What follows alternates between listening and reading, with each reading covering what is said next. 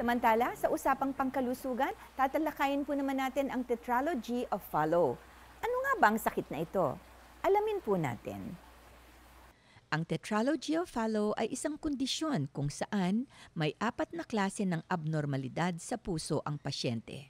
Una, may butas sa gitna ng ventricles o tinatawag na ventricular septal defect. Ito ay sa may bandang ibaba na bahagi ng puso. Pangalawa, merong abnormal na pagsisikip sa ugat na nakakonekta sa puso at baga. Pangatlo, makapal at paglaki ng right ventricle. At pang-apat, ang aorta ay wala sa tamang lugar at maaring nakapwesto sa itaas ng ventricular septal defect.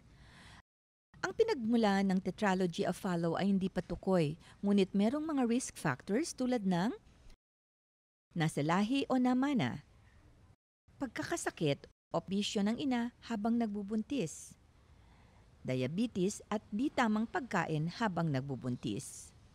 Ang mga sintomas ng Tetralogy of Fallot ay pangingitim o pagkulay asul ng labi, kuko at balat ng bata dahil sa kakulangan sa oxygen. Pag-umbok ng kuko, may murmur o kakaibang tunog sa puso.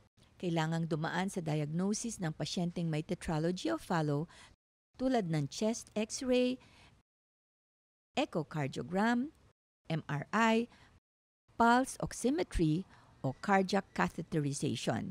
Ang lunas ay operasyon tulad ng open heart surgery, pagsasara ng butas sa ventricular septal defect, pag-aayos ng pulmonary valve.